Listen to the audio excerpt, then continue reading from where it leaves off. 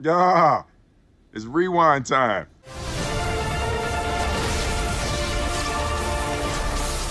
Hey everyone, it's me, Pagey here once again with another video on The Flash, or did I just say that extremely weird? Whatever it was, The Flash, and more specifically, another episode of Flashback Reviews. This is of course the series where we go back in time, visually I guess you would say, not physically, we're not going through the Speed Force or anything like that, but we go back and we look back at some of the, the greatest and top rated episodes of The Flash since season 1, since the beginning. Mostly taking episodes from seasons 1 to 3 to make it like a real proper flashback, but some episodes I'm sure from later seasons may creep into this series. But if you do have a major preference for an episode you would love or just think should be Flashback 2, let me know that in the comment section down below. I'm all ears. In this episode of Flashback Reviews, we'll be looking back at episode 23. Yes, that's a weird number nowadays, but episode 23 of season 1. That's right, the season finale, otherwise entitled Fast Enough. Now, of course, feel free to continue watching, but if you do want to go back and watch the episode for yourself before dialing in and watching this video, feel free to do that as well. Even though as soon as I start talking about the episodes, memory should just start flooding back into that, into that brain. Now, as I will always do, I will let you know of the next episode in this series that we will be flashbacking to before jumping into this episode, just so you can get prepared if you want to. And the next episode we'll be going over is, drum roll, thank you, Gorilla Grodd. Episode 6 of Season 2. Yes, that's right. Enter Zoom is the next episode we'll be flashbacking to. And, well, Barry better get ready, because I think we all know what's happening there. But yeah, let's jump into it. But of course, let me know your various thoughts on this episode in the comments section down below, what you loved about it, or your just general thoughts, everything like that, as well as dropping a like on the video to support the series. Would be greatly appreciated if you could do that. But yeah, here is our Speed Force recap of the episode. Leading into this episode, we had some decent sized reveals, with Iris learning properly that Barry was the Flash. This time a tsunami didn't cause Barry to erase that moment. Eddie learned about his time-traveling descendant, and we had some fun with the Rogues returning, with Reverse Flash being taken down by the Flash with some help from Firestorm and Green Arrow.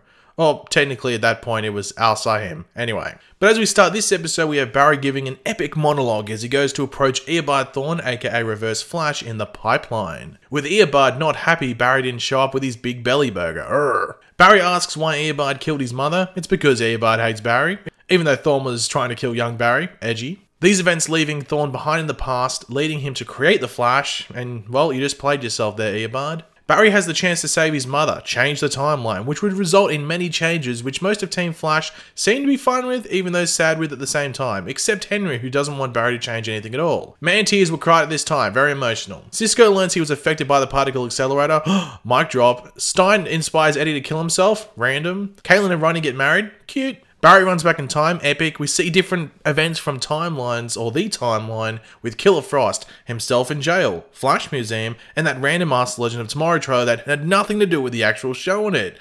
Remember that? That was stupid. When he arrives, he is told by his future self, the ever-elusive original timeline Flash, to not save his mother, and she is killed again by Reverse Flash. Another crying time moment with older Barry and his mother. Jay Garrick helmet, that's interesting. Barry destroys the time sphere.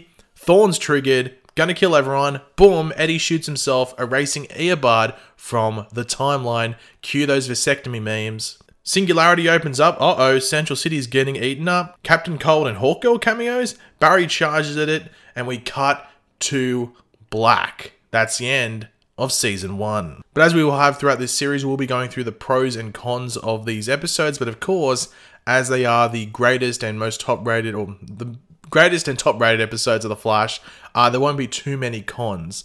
If anything, they're nitpicks or just slight annoyances. And there actually is one con for this episode. You might have a con that you want to put in here, which is fair enough. But my one con for this episode is that god damn it, flippin' frickin' cliffhanger.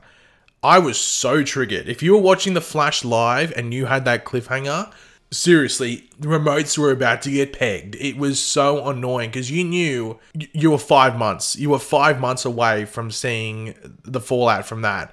Oh, it was annoying. And you're in the moment as well when you're watching that episode. You're not looking at, okay, we've got 2 minutes left, we've got 1 minute left, we've got 30 seconds left. You're not looking at the timer. I'm just invested. I'm like, okay, what's happening here? Because so much is happening. Reverse Flash just got erased. And this is happening. What the hell? We just had a Jay Garrick helmet come out. What the hell's going on here? And then it ends. If you watched live, you knew exactly what, I was feeling. I think we all have a similar feeling. If you were binge watching and you were catching up on like Netflix or something like that, I envy you, because you could just jump straight into season 2 and literally see the other half of that.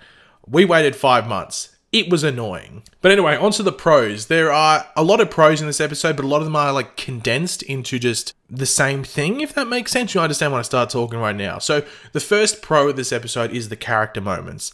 This is when I think the Flash is at its strongest, is when you feel like a really strong bond between characters, or there's just good chemistry between the characters. I think that's why the Flash has always been successful. People can go, people can say it's just an easy show for people to get invested in, because visually and stuff like that, but it does have really good character moments, which still exist in present day, but in this episode, it was like, to the next level. So we had just great character moments. Pretty much all of them were with Grant Gustin and someone else. So for example, he has great moments with Tom Cavanagh's Eobard Thawne, John Wesley Shipp's Henry Allen, that one in the prison is really tough to watch.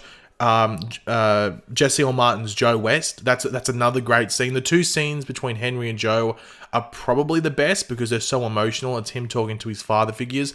One, he's trying to save and, fix his normal life. And the other one, he would probably forget, for the most part, completely if he went back and changed time. So those two scenes were great. And then there's even a scene with Barry and Iris, which is really good, which sort of wraps up their story for that season. Because Iris actually isn't in this episode that much, funnily enough. I didn't realize until watching the episode. Looking back, I thought Iris is in a lot of those last 3 or 4 episodes of season 1. She's actually not in this finale that much, which I was sort of surprised. But I think in total, she's in maybe like 4 scenes, and I was like, oh, she's hardly in this finale. It's pretty much all Team Flash and Reverse Flash, but her and Barry have a good scene which sort of wraps up, as I said, that season 1 story between them. But even though I just mentioned him, I think it's important to single him out and just go, wow. And that's Tom Cavanagh. He's amazing in this episode. He completely sells it. Obviously, Matt Letscher does return to play Reverse Flash for like 10 seconds and 1 line. That's about it. He comes back to play it. But Tom Cavanagh's just like, he kills it in this episode. Scenes with Grant, scenes with just the rest of Team Flash, and he has a really good scene with Carlos Valdez or Cisco. He has a really good scene with him as well. Tom Cavanagh he's probably MVP of the episode, but he's really, really close to Grant, because Grant does a really good job. But Grant had been doing a lot of good stuff the entire season, but Tom just had some really good scenes like that stood out in this episode as well, but it's close between those two. One pro I thought was the Caitlin and Ronnie wedding, and that's mainly because of, well, the first one has Don't Dream It's Over by Crowded House, which is an Australian band. There's a bit of New Zealander in there, but I'll claim them as Australian, just fully claim them. There was a nice and cute moment there, like before tragedy goes down, and just a singularity opens and tries to eat the city. But of course, we all know what happens in episode 1 of season 2. So this is a nice moment because we know what happens in the premiere for season 2. So yeah, obviously, it'd be stupid if I didn't mention this as a pro. The older Barry and Nora scene. If you didn't cry, you are indeed a monster. That's still one of the best scenes.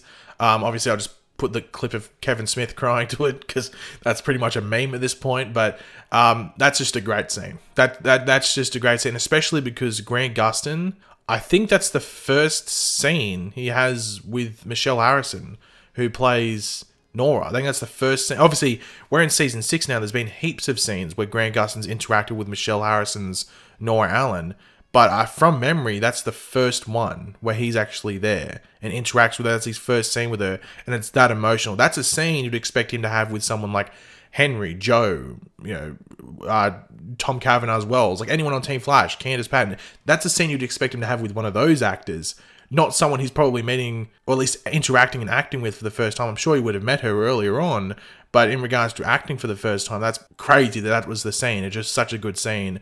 And even though it does get memed as well in regards to gifts, but amazing scene. And the final pro, even though, once again, as I said before, like my pros sort of encapsulate a lot of different things, and my final pro is just the last like 5 to 10 minutes of this finale. it's just insane. Like, it isn't just insane what goes on. It's probably the craziest of any comic book show in regards to twist, scale, and just epicness in regards to how this last 5 to 10 minutes plays out, because the entire finale isn't like bang, bang, bang. Like, we tend to get that now in a lot of shows, not just The Flash. Like, the finale is like bang, bang, bang, bang, bang, bang, bang, right till the end. But the Flash has like a slow build of like him, because it's like set up that he's going to time travel, and it slowly builds up to that, and then you get the time travel, then him not saving his mother, coming back, the fights.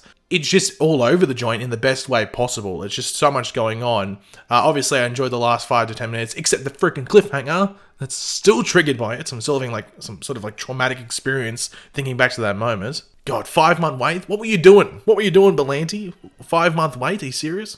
But yeah, just that last 5 to 10 minutes, just wow. And this season allowed that to happen. I think it's like unfair to say, oh, why don't all the other seasons do that? Because it's easier to do it then with the story they provided. Sometimes you aren't able to do that.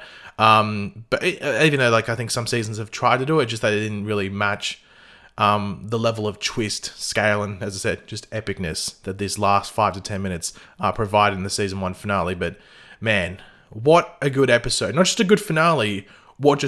Just what a good episode. Amazing. But yeah, overall, this was number 2 listed in regards to the top rated episodes of all time. And to be honest, I think it deserves to be there. I really loved watching this episode. As I said, the only con is that thing right at the end, the cliffhanger, that last 1 second where it's just a flash still frame looking at me like a CGI Barry and just looking at me going, oh, you got to wait 5 months. I'm like, no, you're an idiot. Like, actually, I'm the idiot. I know. But anyway, yeah. Everything in this episode, I'm happy with. When I went back and watched, I had no issues with, and I think it fully deserves to be up there as one of the top-rated episodes, and more specifically, the second highest-rated episode of all time, according to fans on IMDb. So, yeah. Couldn't agree with it more. But thanks for watching, guys. Hopefully you enjoyed the video. If you did, it'd be awesome if you could drop a like on it to show support. Let me know in the comments section down below your various opinions on this episode. Do you think it holds up? Do you still love it? Do you have any issues with it going back to watching it if you did go back and watch it? Various things like that. Were you triggered with the cliffhanger as much as I was, or did you watch it on a binge? Were you one of those lucky people that didn't start watching The Flash till it was like airing season 3 and caught up? I envy you, but yeah. Let me know your various opinions down there in the comments, and yeah. Did I say if you enjoyed the video, drop a like. If you did, do that. And of course, if you are new to the channel, make sure to subscribe. And yeah, I'll catch you guys later. Goodbye.